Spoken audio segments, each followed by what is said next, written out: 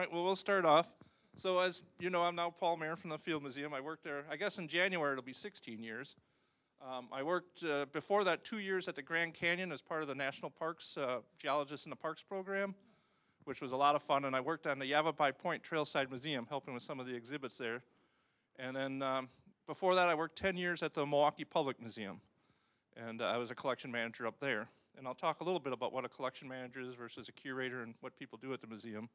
But first, I was just going to do a whole lot of fossils, maybe too many. And when I see people starting to glaze over, I'll try to go through quicker.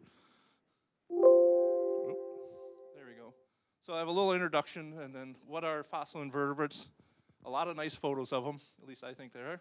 What is a collection manager? Sort of the size and scope of our collection. And then what I'm doing is digitizing these specimens. Right now, I'm kind of the bottleneck. If you want to find a researcher in particular, or students want to find a particular fossil, they have to come through me. And the only way to do that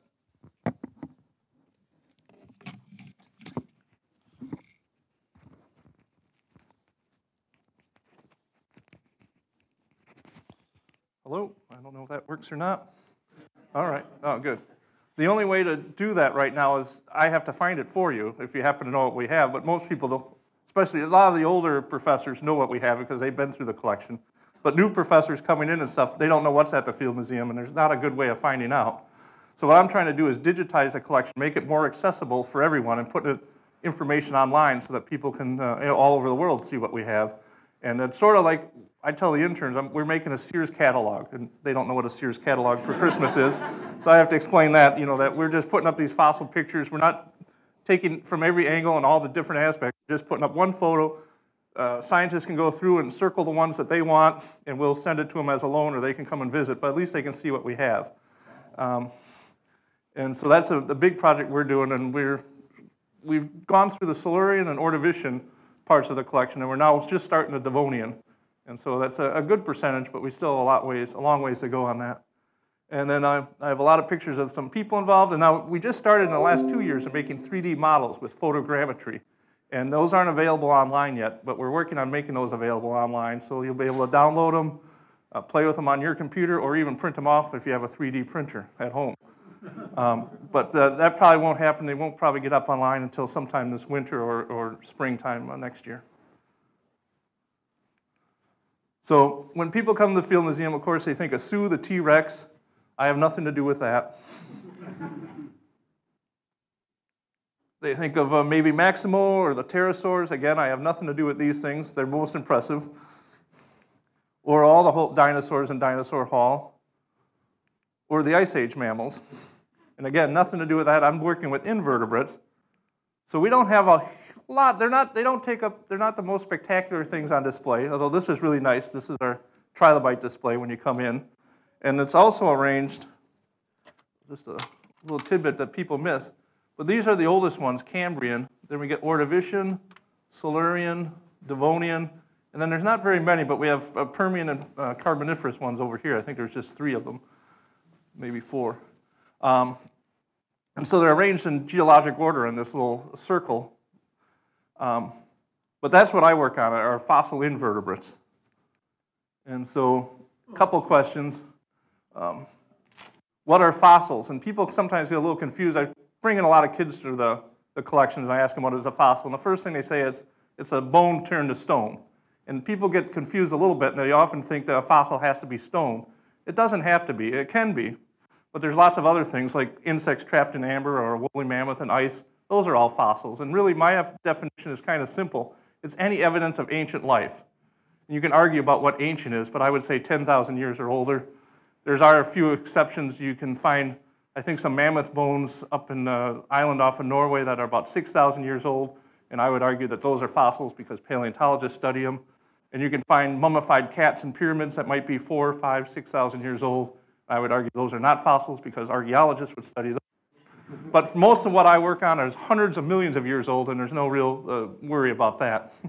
So really ancient stuff. Mostly you get the hard parts, bone, teeth, and shells. But here in Illinois, we have the Mazon Creek thing. So one of the few places in the world, about a dozen of them, where we get soft-bodied animals preserved. You don't really get the actual tissue, but you get an impression of the tissue and stuff preserved, like jellyfish and worms. And that's really unusual. And we're kind of lucky to live so close to a place like that. So a lot of our collection is one of the gems of our collection that a lot of people, researchers around the world, come to see is the Mazon Creek fossils. And then also fossils could include behaviors like burrows or trackways, insects in amber. Coprolite is the polite and fancy way of saying fossilized poop. We have 2 cabinets full of fossilized poop. People ask, why would you do that? But you can learn a lot about an animal by looking at that. You can see what they ate. You can sometimes find little bits of shells and plant fossils in there that you might not find in the regular deposits. So you can preserve stuff differently there. So you can actually learn quite a bit from fossilized poop. And then now we're going to go into invertebrate animals, or animals without a backbone. So most animals we see on a daily basis, cows, cats, dogs, us, are all backbones. And most of the stuff you see at a zoo, birds, fish, alligators, all have backbones. But the invertebrates far outnumber the vertebrates by a huge amount. And I got down the main groups, and we're going to kind of go through each group. I got pictures of fossils from all of them. Yep. What's that you're holding? That is a big fossil shell from Paris, or somewhere near in France. Is that a coprolite, that little piece there? Nope, that's another smaller shell in the same genus. So this is just a smaller one. I'm not sure why I wanted 2 of them together. It's kind of precarious, but I did that anyways. But yeah, those are from the Eocene in the Paris Basin of France. All right, so the first group, not a lot of fossils. You can picture sponges are not the most the hard parts, but we do occasionally get sponge fossils preserved. We have a nice Ordovician one. This would have been a complete circle, but it's broken. It's kind of a weird shape. And you can find these in Ohio. And then these are Devonian glass sponges. And you can see maybe the kind of grid framework squares going up there. That would have been silica that would have been in there forming spicules that gave it a sort of a framework to hold the sponge up. And you can find those in Devonian of New York. Well, I forgot protozoa. So these are foraminifera. These are called nummulites because they look sort of like coins. And these are from Egypt. And if you go and visit the Great Pyramids of Egypt, the big limestone blocks the pyramids are made of are fossiliferous, and they have these fossils in those. So you can find nummulites, foraminifera shells in the Great Pyramids of Egypt. And you can see they have this spiral pattern that goes through where the animal went through. And they're sort of foraminifera are still alive today. They're kind of like an amoeba, but they have a little test, a shell, that they ooze through. And I was talking a little bit earlier about in Japan, there's a beach by Okinawa that has these star-shaped grains of sand. They're about the size of a sand grain. And those are the shells from these foraminifera that get washed up on the beach. And then here we got some Mazon Creek going into Cnidaria. The Cnidarias include the jellyfish, the sea anemones, and the corals. And so normally you don't get a whole lot of soft-bodied anemones and stuff, but we have the cubozoan from the Mazon Creek, and it has tentacles on the 4 corners. That's why it's kind of cubozoan. It has a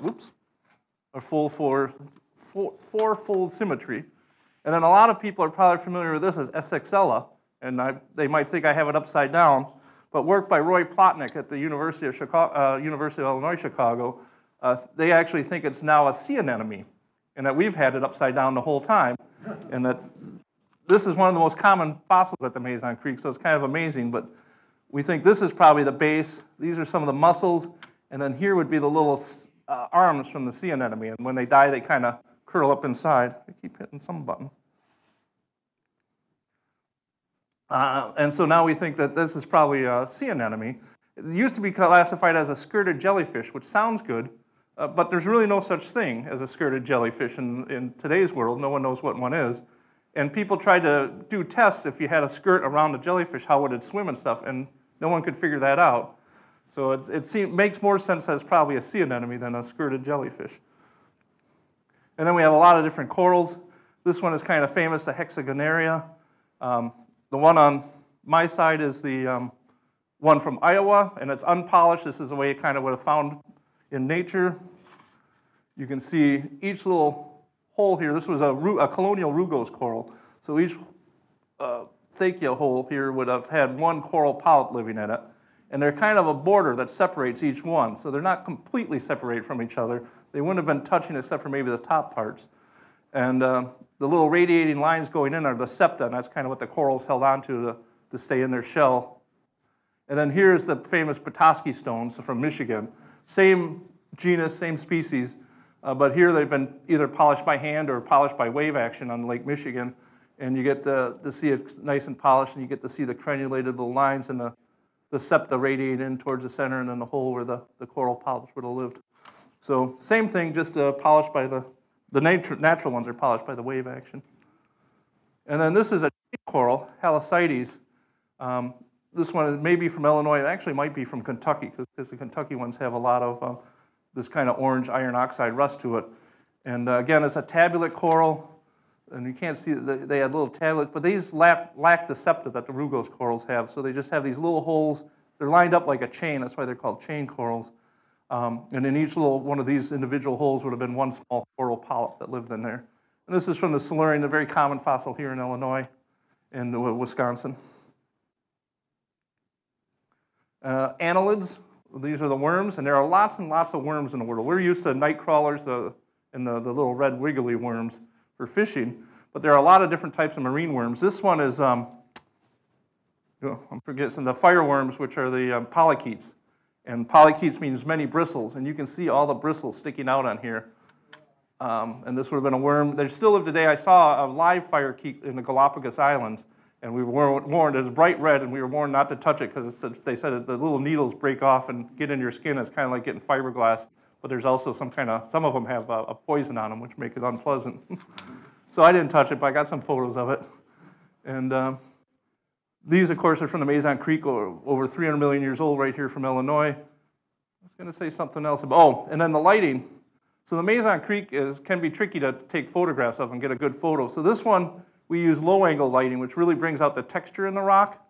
This is if you're going to advertise the holes in your bread, like Wonder Bread or something, and you want to advertise that, you'd use low-angle lighting or raking lighting to bring that out.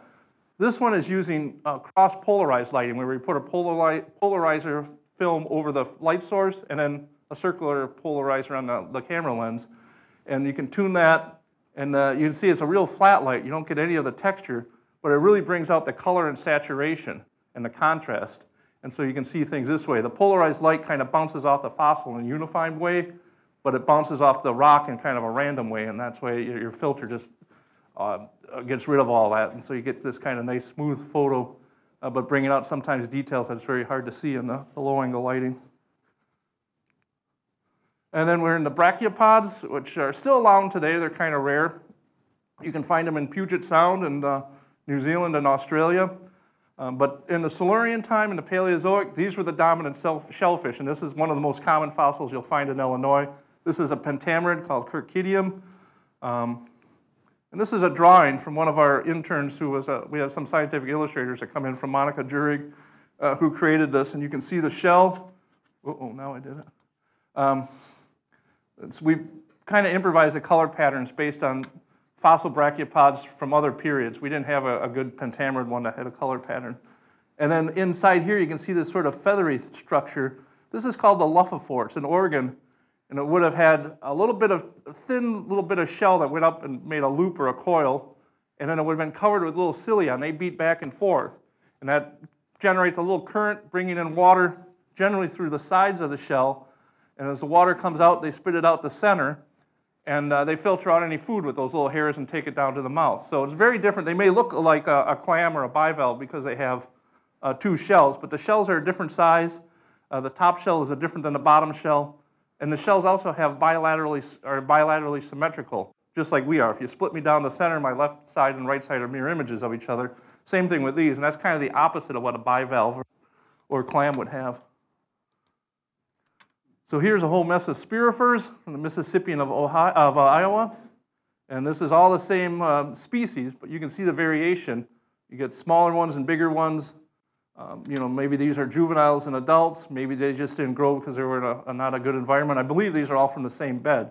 And so all living together, all one species. And you can see that bilateral symmetry if you split this down the center. The left side and the right side is a mirror image. I don't have the bottom shell. I should have put some with the bottom shell up so you can see that the bottom shell looks different. The top shell has this indentation in the center. That's called the sulcus. And on the bottom shell, it has a fold, the opposite of an indentation. I should have a word for that, but a little ridge. And then here we have another, oh, here we got the top shell. You can see the sulcus on this paraspirifer from the Devonian of Iowa, and then the big fold on the bottom shell. So you can see the top and bottom shell are different looking, but again, you can split it in half. And I put this one in here, the schizophoria from, this is actually from the Hay River up in Northwest Territories of Canada. And you can see lots of other organisms living on this shell. This is a bryozoan that's encrusting on it. There's a coral up here, there's a coral here, and they were probably encrusting on it when it was living because none of them cross the commissure line. This is where the two shells open. And so presumably they were sitting there on the brachiopod shell filtering water, probably because the brachiopod has a little bit of current because the luphophore is beating, bringing in water and food. And so a lot of stuff would encrust on these, getting a little bit of extra food from the currents that the brachiopods are generating. You can see another type of, I think this is a bryozoan down here, a different type of bryozoan, maybe a coral. And then this is bryozoans are called moss animals. You've probably stepped on a moss animal or bryozoan. If you've ever been in a lake or river that put your foot on a rock that was covered in algae, some of that algae most likely was bryozoans. Today they're mostly soft. They have kind of a spongy shell to them. And some of them, and the marine ones still have a calcareous shell. But in the past, or at least in the past, all we have a record of in the fossil record are these calcareous shells. And so this is a big haloporid from the Ordovician in the Cincinnati area. This one's on display. And then this is Archimedes. This one's actually from Illinois, but a lot of them are in Missouri. And this is a definitive, an index fossil. If you find Archimedes as corkscrew column, you know you're in the Mississippian age. These are about 320, 330 million years old. This is the only time that these things lived. They would have had lacy fronds that came all the way out quite a distance. And they would have had thousands of little animals. They were colonial animals, thousands of them all working together to build this one structure. And if you go to the Field Museum and you walk on Stanley Field Hall, the people often call it a marble tile, but they're really limestone, I would say. There are these Archimedes fossils in the limestone tiles. And you can find them. There's one in between the Bistro and Maximo's foot on the floor that has about 3 or 4 of them, so that's a good one to do. Or you can go to the northwest corner and go up that staircase, and the penultimate stair, second from the top, has a really nice Archimedes. I think actually that's where this photo is from. No, but anyways. You can find these all over the Field Museum's floor. So we know the floor is actually from Carthage, Missouri.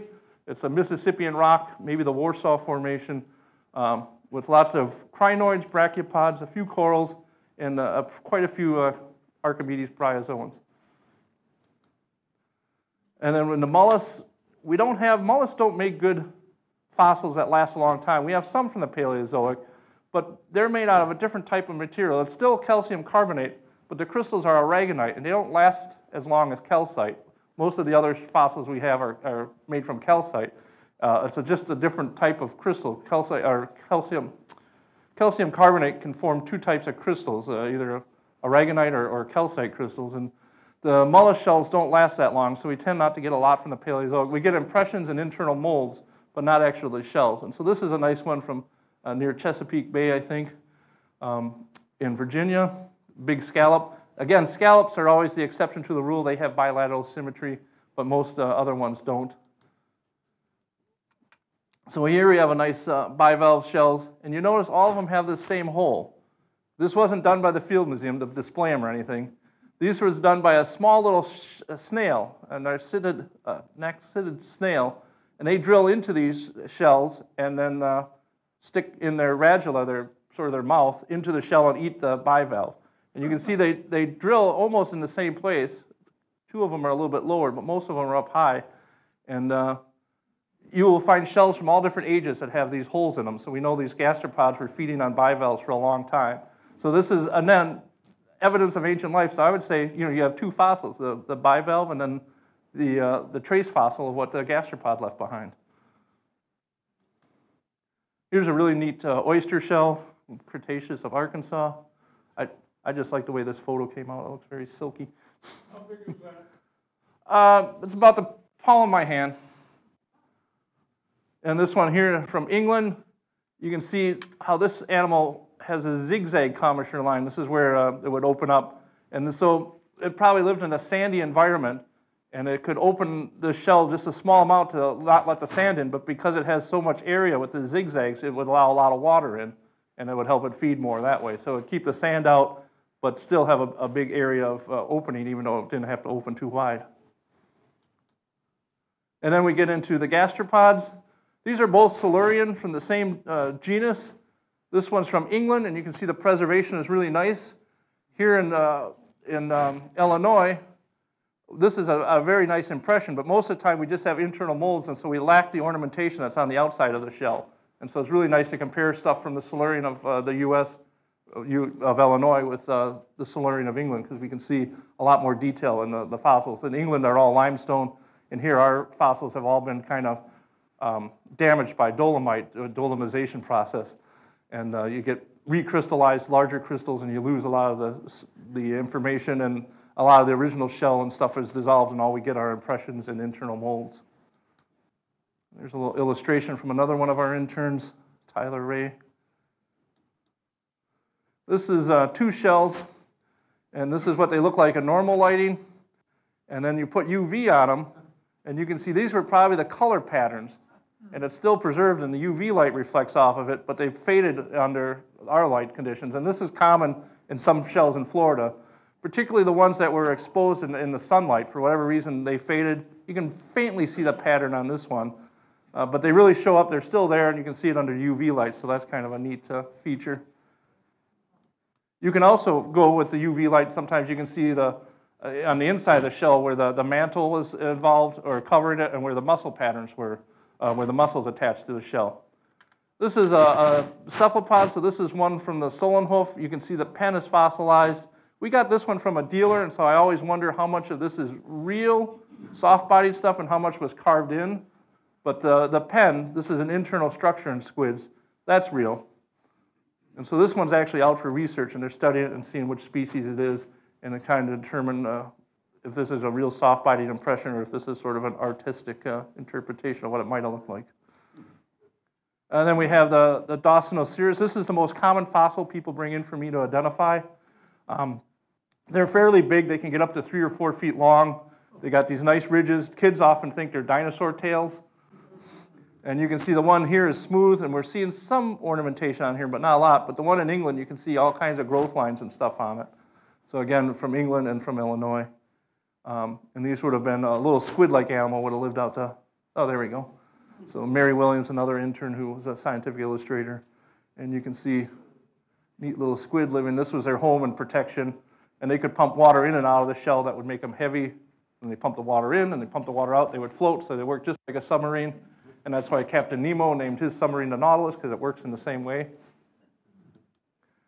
And here's an ammonite. This one was actually on display during the World Fair of 1893, 92. And this is from one of the original awards. We got the Field, when he donated money, he purchased the Ward's collection, the Ward's Natural Science Establishment's collection, which was on display in the second floor of the Anthropology Museum at the World's Fair in 1893. And so this is one of the original Ward specimens. So he purchased 5,000 fossils, and this is one of the original 5,000 fossils. And so this is one shell. You can see the outside, and it was cut, and then you can see the inside, the chambers. These are the septo, and you can't see the tube on this one, but it would have had a tube that ran through here there. It could fill those chambers up with water or pump the water out, and it would make it buoyant or not. This one is actually really neat. You can see the suture lines, which are real convoluted underneath here. But this is also some of the original shell material, and it has this iridescent purplish sheen to it. It's really pretty when you hold it and you turn it a little bit in the light. And so you got sort of both the shell, and you can see inside the suture lines. And this was found in the 1850s, well before the Field Museum didn't open up until 1894. And so this one was found in the 1850s by David Dale Owens, and he did an expedition through what was then called the Wisconsin and Dakota territories. And this one, I think, was from Nebraska, or the Nebraska territory. And so this was at the University of Chicago. And so we have specimens that were collected well before the museum ever opened up, which is kind of neat. So this is one of the earliest geology fossil expeditions in this area. And then here's a nice one. This is from the Devonian of Ohio. This middle part is matrix, just limestone. And so this would have been an open shell, and water would have been able to flow around this shell. Most of the nautilus that we saw, ammonites, are closed, tightly coiled, but this is a real loose coil. And that indicates that it probably was unstable in the water column, and so probably lived in a very calm or very, no currents, no wave action, just a real calm water. Otherwise, this thing would have got tossed around quite a bit. And then we'll go into arthropods. We got insects trapped in amber. These are winged termites from the Dominican Republic. We do get some insects in the Mazon Creek. And then also, this is a damselfly from the Green River Formation. We do a lot of work. Lance Grande goes out to the Green River every year with a group of high school students who get college credit, and they spend a couple weeks at the museum learning how to prepare rocks and what they're going to find out there, and then they go out there for 2 weeks camping and splitting open lots of rocks, and they bring back the stuff. Mostly they find a lot of fish, of course, but occasionally you find a bird, a mammal, a reptile, and a few insects and a few crayfish and gastropods, snails. We got, people ever wonder, these are the oldest cockroaches are about 300 million years old. Here's the evidence right here in the Mazon Creek. And then this is Trigna tarbid. This is a spider-like creature. It didn't have the spinneret, so it couldn't spin a web. It didn't make webs. But these are arachnids, so included with the arthropods, but not insects. Here we have a millipede, quite a few millipedes in the Mazon Creek. We get both, a lot of people are used to the jellyfish and the tully monsters and stuff, but we get both a shallow marine fauna and then also a terrestrial fauna. The terrestrial fauna is often called the Braidwood fauna, and the marine fauna, the Essex fauna, based on the two towns where they're closely located. And then we get, of course, trilobites. And so here's a Bumastid trilobite from England, and here's one that's named after the city of Chicago, Bumastid chicagoensis. Mostly we're just seeing the cephalon, the head part of it here. And it would have looked something like this. These are supposed to be spots. We kind of made it like cow spots on this one. And blue eyes. I'm not sure how accurate that is. But they did have compound eyes, and you'll be able to see this one is from England, but the eyes are missing. This is where they break apart. This is a suture line. And so when they molted, they would molt just like crabs and lobsters do and crawl out. And so this one here, you can see is broken apart. It went right along where the eye goes, and so we can't see the eye on this one. And then this is one from Illinois. This is a Calamnia celebra, or Calamina celebra. And these are internal molds. So this would have been filled with mud, and then we're just seeing the inside mold of that. And that's very common how we see them here. And there's a little illustration from Walker Wayland on what one might have looked like. Here's a really nice trilobite Cambrian from Nova Scotia, Paradoxites. You can find these in the Atlantic coast of North America, parts of England, but not Scotland, and parts of Scandinavia, the Baltic region, and northern Germany, and Morocco. And people wondered why it's such a weird distribution, why aren't they everywhere if they're there. And so when plate tectonics came along, it turned out that all these animals, these Paradoxites, lived on one kind of big island or small continent. The English called Avalonia after the King Arthur legends. And that continent during the Cambrian was separated way to the south, and over time plate tectonic forces pushed it north. It collided with the Baltic region of Europe. That then collided with North America with the first round of Appalachian, the mountain building events. And then finally Africa and Morocco collided with it. And then when that formed the supercontinent Pangaea. When Pangaea split apart, that little microcontinent was smeared across these other three areas, and that's how these got this weird distribution. So you can use fossils as kind of a paleogeography tool, recreating what the continents looked like 520 million years ago. Well, and here I got another Grava Calamnia celebra. We also get some great horseshoe crab fossils preserved in the Mazon Creek. People think it's a living fossil, but there are differences. They're subtle, but they're not the same species. They're not even the same genus that's living today. And of course, this one's much smaller. This is probably about as big as my thumb is. Oops.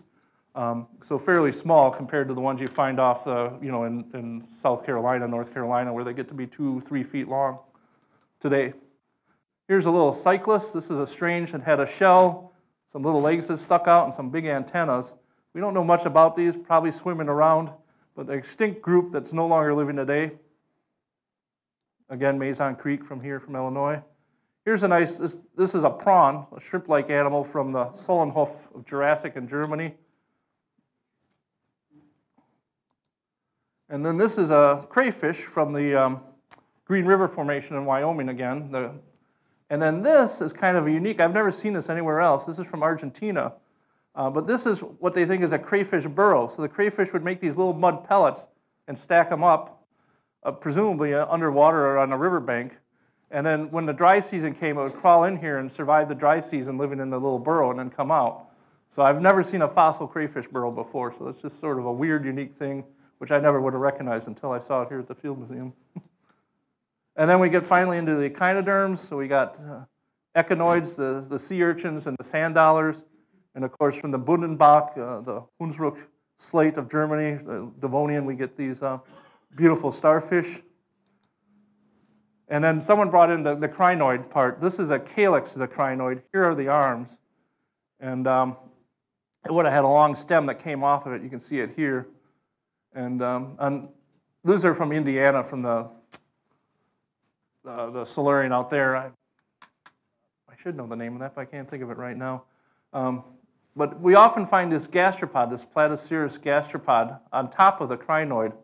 And crinoids, when they evolved, and here you can see one in this is a model at the diorama at the Milwaukee Public Museum, they often evolved these kind of chimneys.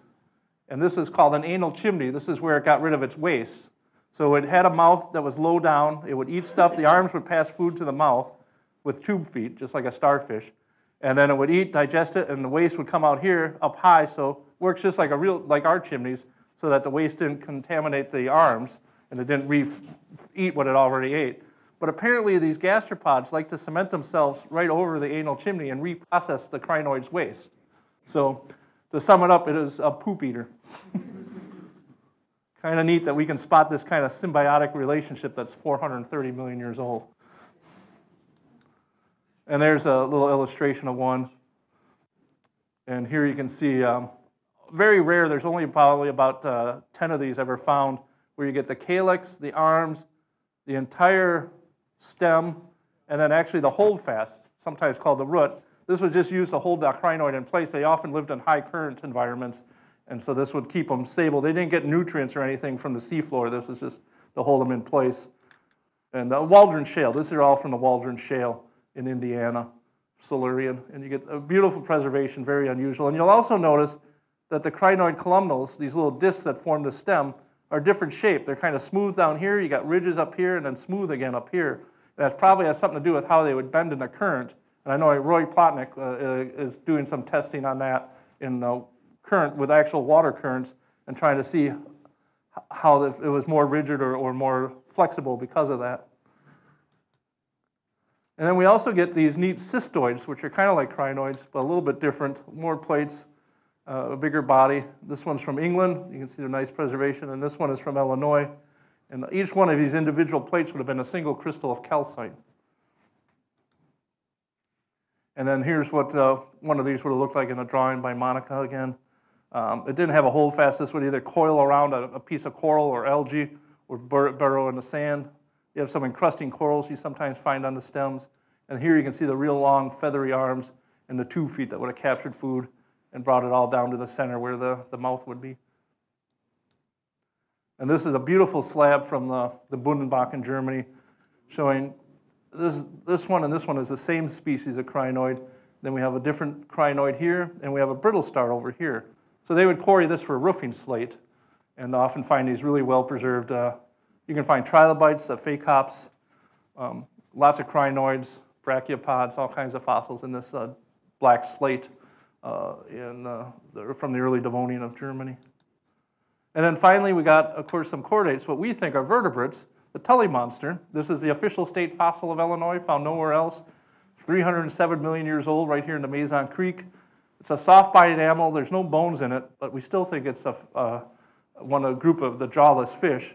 This is the mouth up here. We found some fossils that have a digestive tract that comes up here, so that's why we know this is the mouth. This would have been the eye bar. This is where the eyes would have sat off on little stalks. The eye bar is fairly rigid, and we think it was made out of cartilage, just like our ears and nose are made out of. And here you can see this is the holotype. This is the one that Eugene Richardson at the museum used to describe it. Here's one of the eyes here.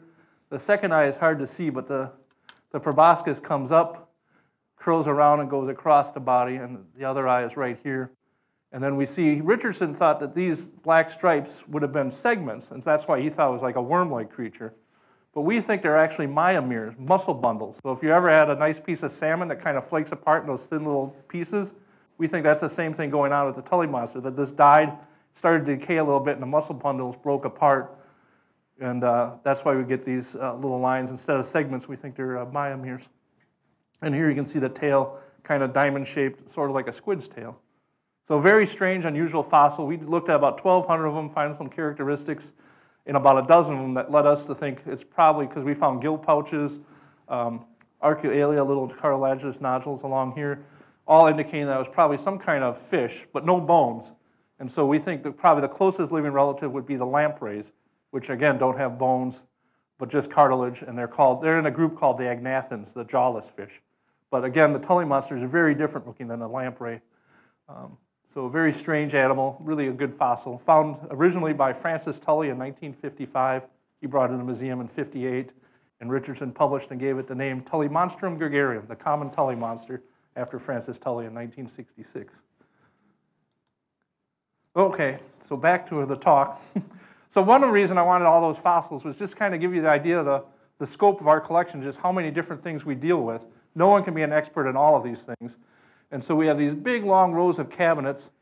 There's really two types of folks who work with in geology at the Field Museum. Well, three. We have preparators who prepare the fossils.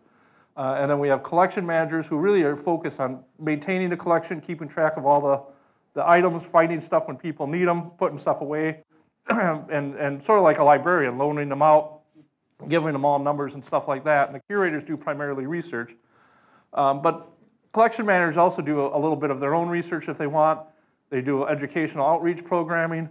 And so there's a lot of overlap. And now, traditionally, collection managers did not have a PhD when they were hired. They normally had a Bachelor of Science or a Master's of Science.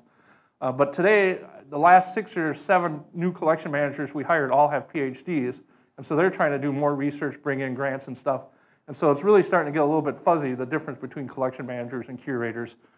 Look at the paycheck. That's one good way of telling who's who. But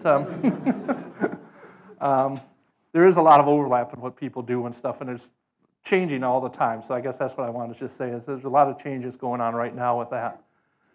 But really, I'm in charge of the 2 million fossils here stored in this collection area.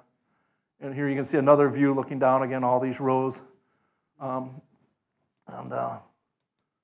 This is the whole collection area. So that picture was taken here, and you could see this desk and this table over here, and you could just see a glimpse of this. I can go back one. There you go. You can see the elevator here. And so that's just one row out of about, what do we got, 10 rows there. So we have about, I think it's 558 cabinets. Each cabinet can hold 25 drawers, so that's about 14,000 drawers if you do the math, and about 2 million total specimens, but kind of divided up into 350,000 specimen lots. And a lot is just simply a box filled with one fossil, or maybe 10 fossils, or maybe 100 fossils, sometimes 1,000 fossils. And that would be like brachiopods that all came from the same bed. That would make up one lot. And so when I digitize, I do it by lot, not by individual specimens. So I don't have to digitize 2 million specimens. I have to digitize 350,000 specimens, or specimen lots, I should say. So how often do you reorganize?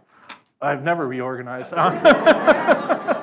I have reorganized the Cnidaria. We need to reorganize the Mazon Creek aisle because we've got so much new stuff coming in, we don't have room for it. And so I redid the Cnidarians, the jellyfish, and there's not many corals in the Mazon Creek, but the jellyfish and the sea anemones. And that took me and an intern like 2 days, and I was exhausted and tired.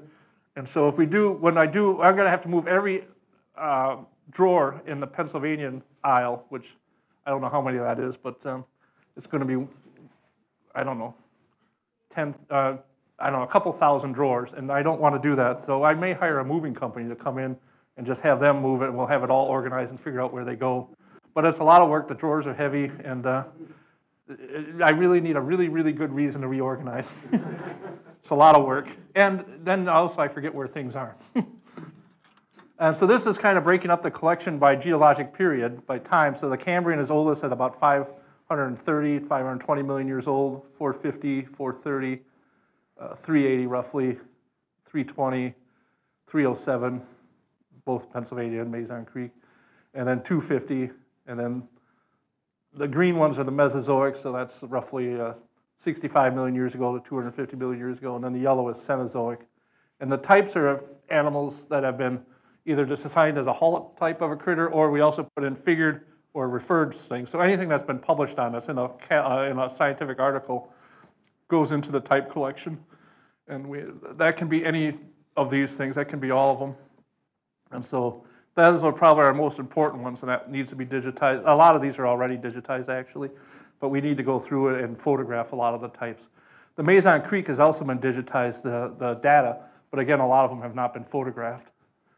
And so what I started out with is I got a grant to digitize. Our first one was through the Silurian reef fossils, and then the Ordovician, and now we're working on the Devonian, which is our biggest group. Whoops, keep doing that. And hopefully I'll get one to do the Mississippian and then the Pennsylvanian, and I'll have at least the lion's share of the stuff done. And again, this is mostly what we work with. We do get some folks who look at some of this, but as you can see, this makes up the vast majority of our collection.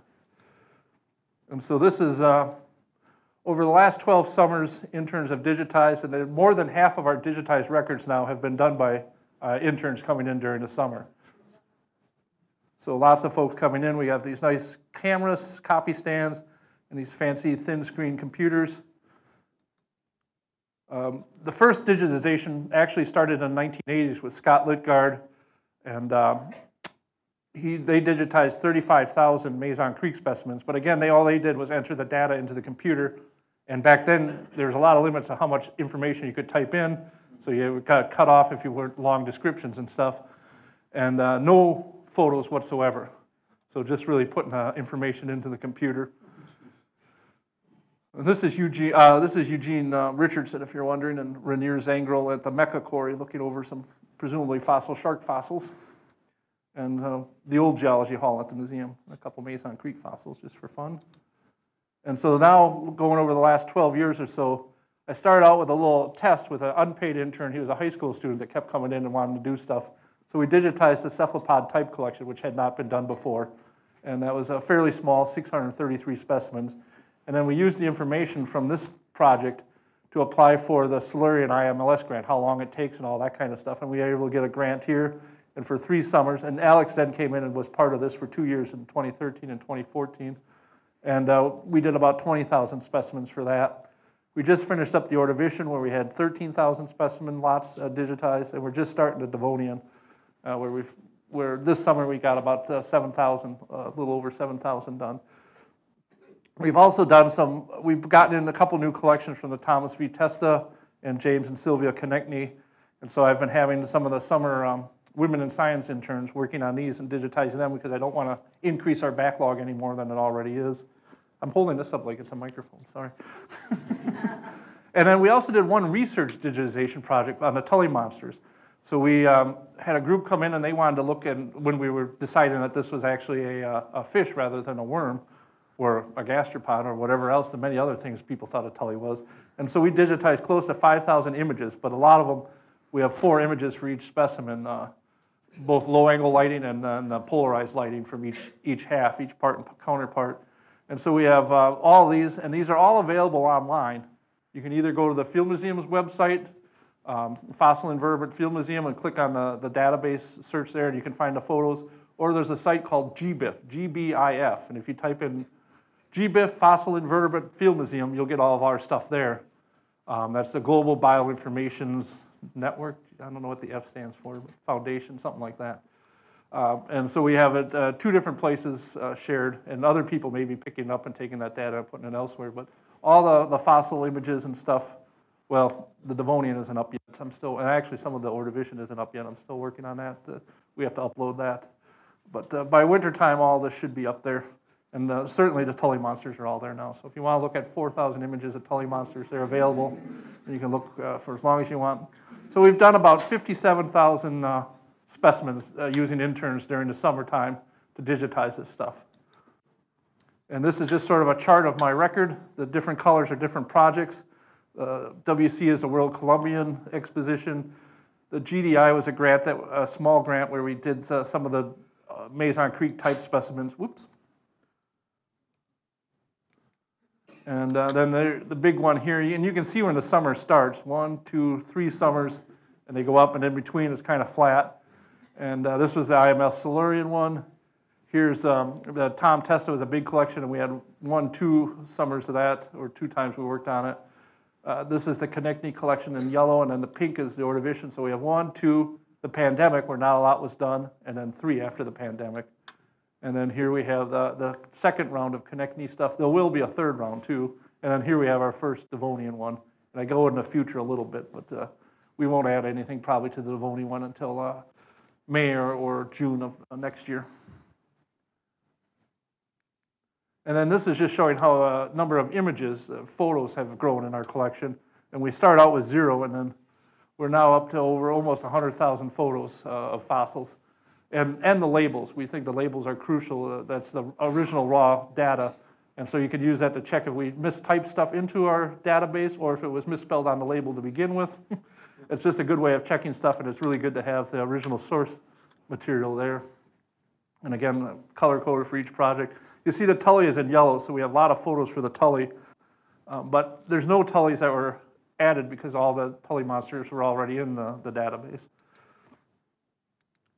And then this is the first year. This is Alex, who started it all off with Nicole and Lindsay, my first 3 interns who worked on the Devonian, the Silurian reef stuff.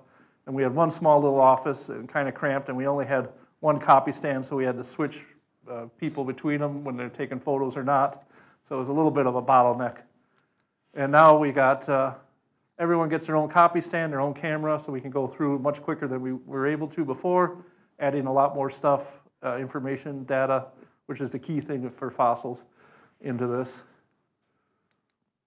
And then here's a little bit, this was a slide where we hope to continue, but we're now continuing. I should say all of these have been in partnership with the Milwaukee Public Museum, so they're digitizing their collection along with us, and we both apply together for the grant.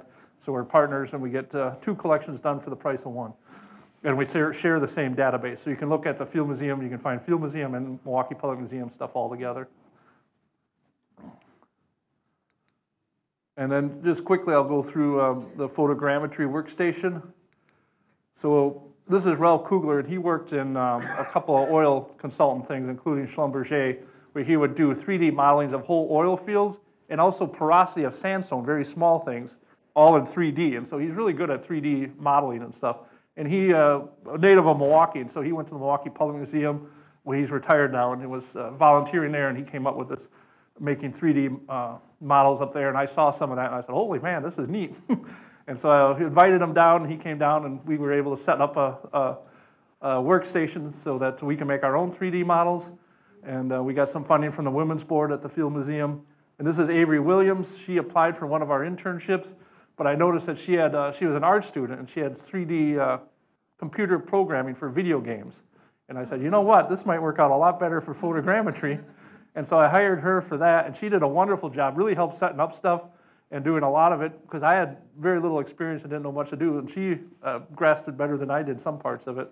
So did a great job on that. This is where the little box that we have where we put the fossil, when we photograph it, the camera's on a tripod. And there you can see the camera. The fossil is this teeny thing in the center. This is like a lazy Susan that spins around automatically. And it just spins, and we take a picture every 10 degrees, I think, so we get about 35 photos for each fossil as it spins around. And then we change the orientation, so it's rotated, and then we take another 35. So for each 3D model, it's 70 photos that are used to make it. And they're called orbits. And so here you can see the photos around the orbit one time and around one time. We don't change the camera, we just change how the specimen is. It's a lot easier. And then we get this sort of 3D model here. This is out of a mesh, and you can look, there's, I forget how many little triangle faces and stuff. You can look at all that, but they're really dense. And then we can drape over a JPEG texture to make it look like the actual fossil. And that works out really well. And here you can see some examples.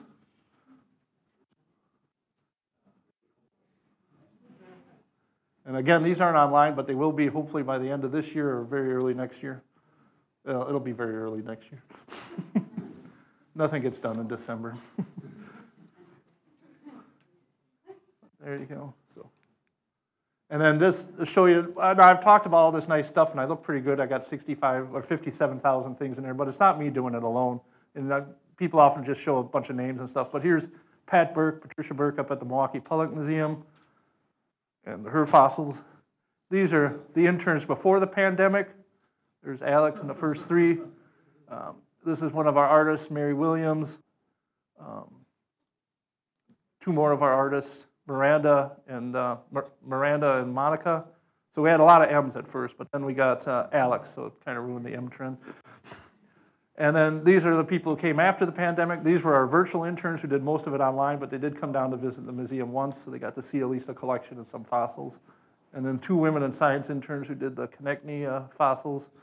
And the group that was here this summer for the Devonian.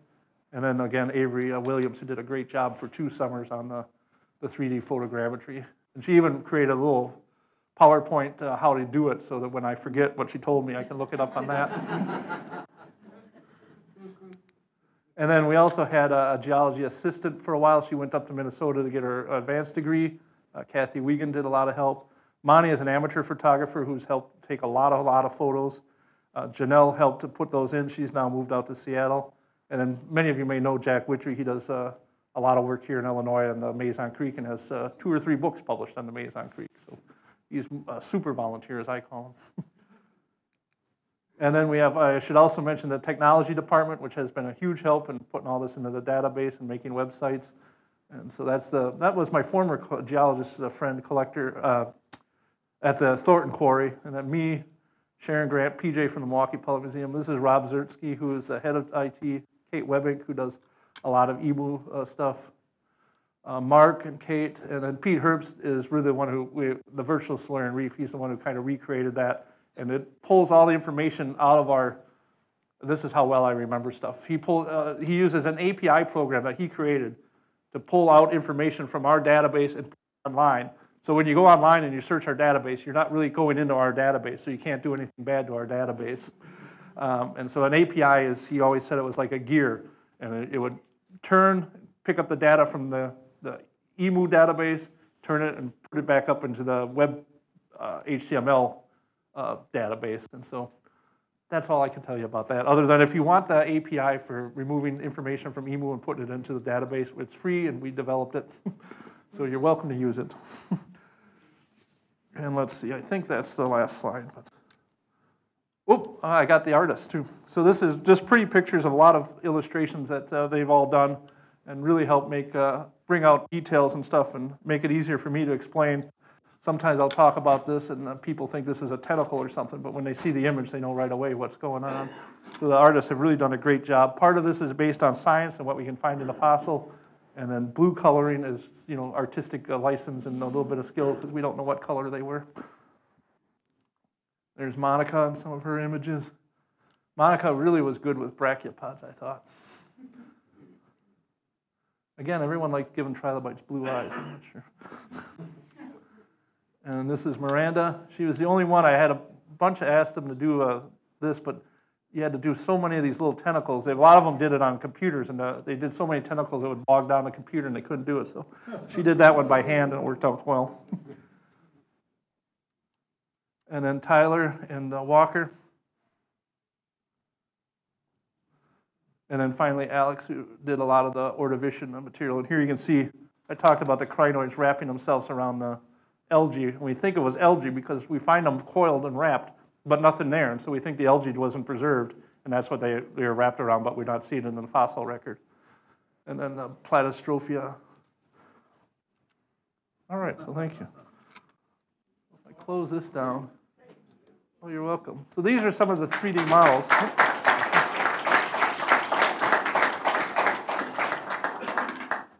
So this is an ammonite, and you can just move this around, look at it from any angle that you want.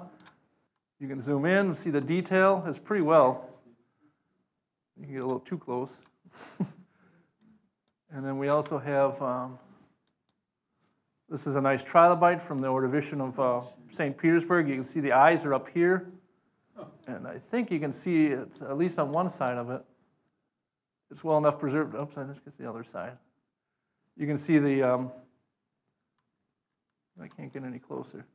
But you should be able to see some of the little, the fact that it's a compound eye and all the little lenses. But you can look at it from any angle. You can even read our collection numbers and stuff on it. And if people want, and they want to come up here and play around with these, you can. Here's another one from the Devonian of Morocco. And there you can see the eye stuff here. So it's pretty, this is just a texture that's wrapped over it.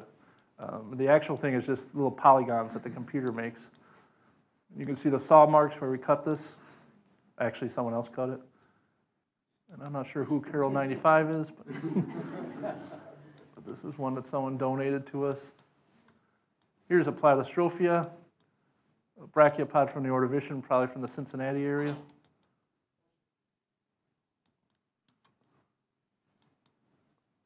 Oops, there's the ammonite, and then I think I got, we got one more we didn't fill in. So really neat 3D stuff. We're not going to do all the fossils. It takes way too much time to ever do all of them. But the really nice ones and the ones that have sort of a 3D nature to them we'll do. There's one I didn't bring. I didn't have it with me, but it's a big bryozoan.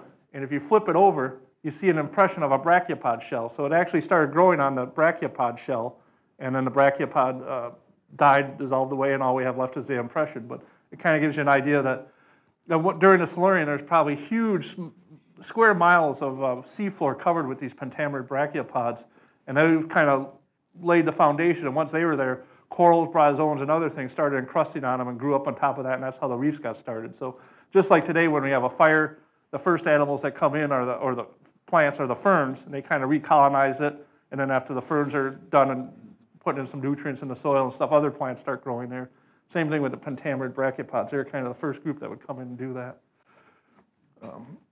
On the seafloor, so some differences, but some similarities. Any questions? Concerns? Yes? Do you have a section that you can't identify?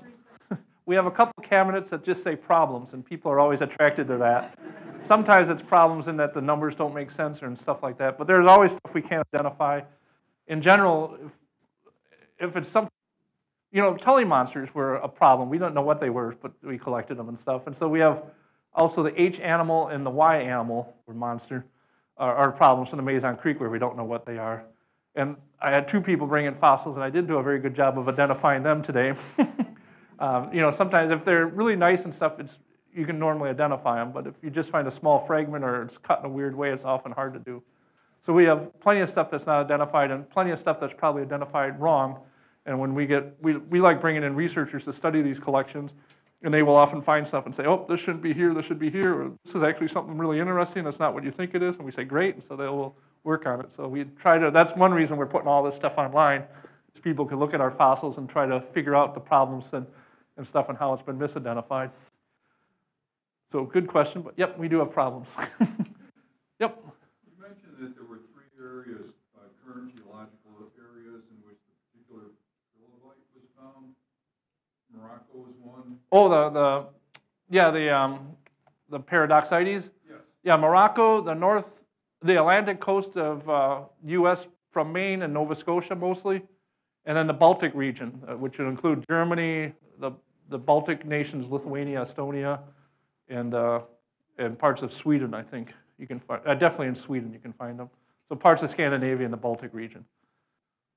And I believe also the weird thing is that England was kind of divided up, or Great Britain, or whatever you call the whole island, was divided up into two parts. Scotland was separate, so you don't find them in Scotland at all, but you find them in the southern part of England. Yes, way in the back. Yep. What's the rarest fossil that has been found? The rarest fossil. That's a rarest invertebrate. That's a little unusual because invertebrates are normally quite. I have a hard time. There we go. Invertebrates are normally common, and that's one reason I like them, is you can find lots and lots of fossil brachiopods, thousands of them. You know, the dinosaur people go out and they're happy if they find one dinosaur. I'm like, whoopee. We bring back 10,000 brachiopods and there's no problem at all. So the rarest one, I showed you that crayfish burrow. That's really rare. I've never seen that anywhere else. We also have I think we have 2 or 3 examples of a Phacops handivirki, which is a Silurian Phacops trilobite from the Silurian around here. And those are the only 3 I've ever seen of that particular trilobite. I also showed some insects. The insect fossils in the Mazon Creek are very rare. And some of them, there's only one known of those particular species. Actually, not one, but there's actually several insect species that are only known from one fossil. And so that makes those pretty rare. It can't get any rarer, I guess. So there are a few things like that. But one of the good things about most fossil invertebrates is that they're very common. So you can find them all over the beach. Yep. Speaking of dragonflies, I'll be honest, I am a dinosaur person. Yep, sure. Yeah. Speaking of dragonflies, have you found any example of the giant dragonfly, Meganura doesn't occur in the Mazon Creek. A lot of people think it does. It actually occurs in Kansas. We do have some dragonflies, but they're not all that big. They would make a big normal-sized dragonfly, or a big dragonfly today, but they're not that much bigger. They're maybe a wingspan of that big. So the biggest wing we have is something like about this size. We have some damselfly-like things and some dragonfly-like things, but they're not the giant ones. The giant ones are all from Kansas, as far as I know. There may be some in Europe, too, but... Yep. We had some fossilized human footprints in the news recently, and they look really raised up. It really didn't look like an indentation. I'm trying to figure that out. I didn't see that, but what often happens with footprints is you're seeing the reverse side. So you're seeing how it's sunk down, and then it gets filled in, but you can sometimes see the reverse side, so you're seeing how it's popped up. If you go to Dinosaur National Monument, I don't know what it is, Dinosaur something in Colorado, right by Golden, Colorado, you'll see the rock is tilted at, I don't know, 40 degrees or so, and you can see the bottom layer, and you will see these big sauropod, brontosaurus-like footprints, and you're seeing the bottom, so you're seeing the impression of how it's squished down. You're not seeing the top part where it would be a hollow, but you're seeing the underside, the reverse of it. The other thing that can happen is sometimes footprints are filled in and they get a little bound, but it's probably what you're seeing is the reverse side. So that would be my best guess on that. Yes? Is the Field Museum unique in the collection that you have? Oh, good question. So I'm doing a talk for that. There's a North American Paleontology conference in Michigan. It happens every 4 years, although it was canceled during the pandemic. But anyways, it's going on next year in Michigan. And they want to give a talk where they, in the 1990s, I think they ranked the top museum collections for fossil invertebrates. And the Field Museum was in the top 5, probably 3rd. Smithsonian American Museum beating us out. And now there's probably other ones that might have more fossils than us, like LA County. Depends how you count them. And I don't spend a lot of time counting them. It's just a thing. But we probably have the top and biggest collection of Paleozoic fossils. That's really our specialty, especially Midwest Great Lakes region Paleozoic fossils. No one has a better collection than us. The Milwaukee Public Museum has a good collection, but they're mostly focused on Wisconsin and stuff. They have stuff a little bit elsewhere, but a lot of Wisconsin material. And the Rockford Museum has a lot of stuff, the Illinois State Museum, but I don't think anyone has a collection nearly the size of as we do for the Midwest Paleozoic. And I would still say we're in the top 5 fossil collections in the U.S., but number 1 for Paleozoic fossils, that's for sure. Yep. I know, there's hazards to dealing with silicon dust and stuff like that. Is there hazards with the materials? One of the biggest hazards, which was not our fault, but the University of Chicago's Walker Museum fault, is they stored a lot of these by a coal furnace, and so a lot of them are covered in coal dust.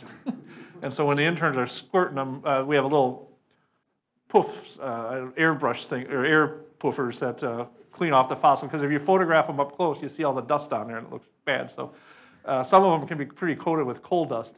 So we wear masks and stuff like that for doing that. But for the most part, I don't do a lot of prep work. When the prep people do, they have these big vacuum cleaner type things that come down and it gets sucked up that way, and they all wear masks too. And so that can be a problem. And also, when you do the prep work, those little tools are like tiny miniature jackhammers. They vibrate, and they can cause a lot of people get arthritis from that. So that can be a problem, too, with the preparation. But I don't do a lot of prep work.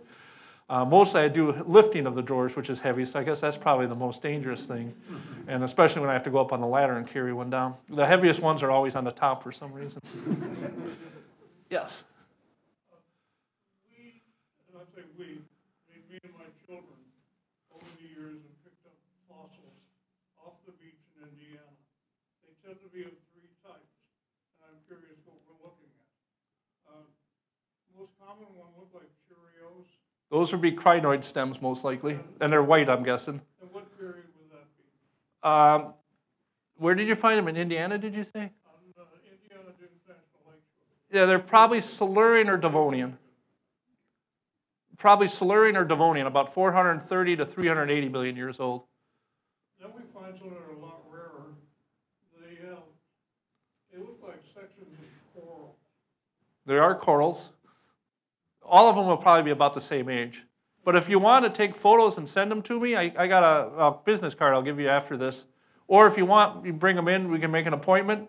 Or the Field Museum also, you just missed it, but normally in September or October we have something called Identification Days. And you're welcome to bring in a whole bag of fossils and I'll go through and look at it.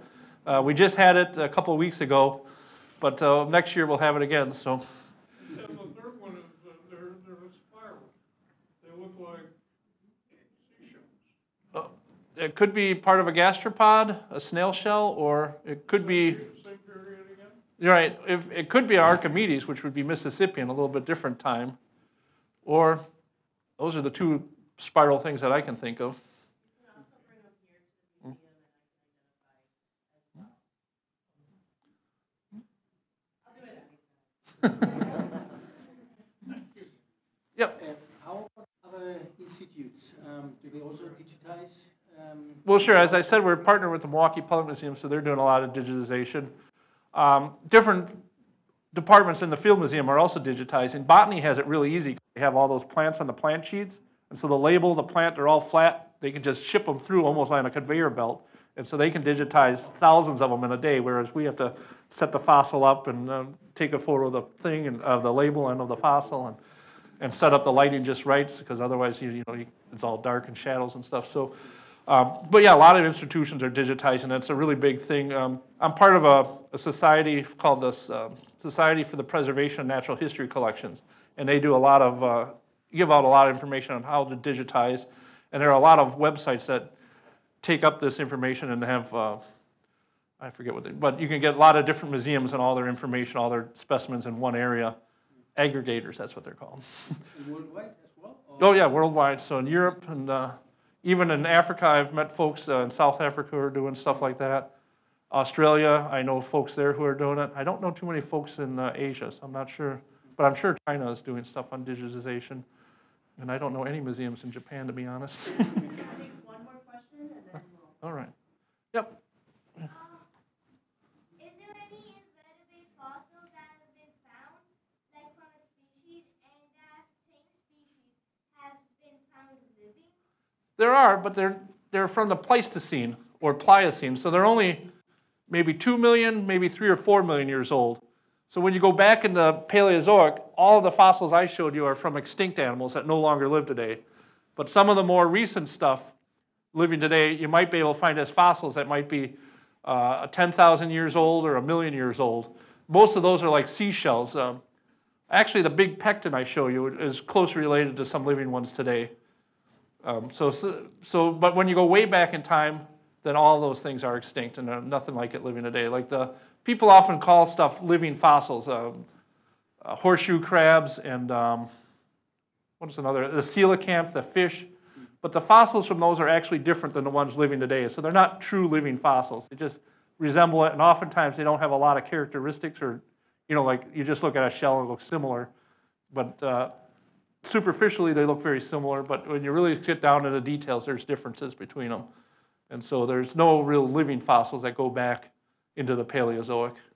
That have been discovered, yeah, because that's fossils in the sea, and there are tons of other animals in the sea, so they might actually discover some in the Well, you have a good point. I should have said yet, because no one has. And there's always a possibility. But I would bet against it, just because there's so much evolution that would have happened over 100 million years, it's very unlikely. Lingulid brachiopods are another good example of a living fossil, where the ancient shells look very, very similar to the ones living today.